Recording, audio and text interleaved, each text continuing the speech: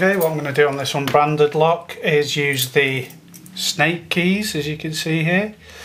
Normally you'd work your way through the 4 keys to work out which one opens the lock.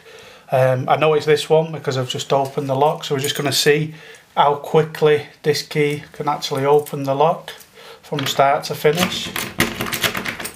As you can see, it doesn't take too long before the lock's open when you've got the right key. It's taking 10 seconds a key. 4 keys there, in 40 seconds you get to that stage where your lock's open. It's quite consistent as well.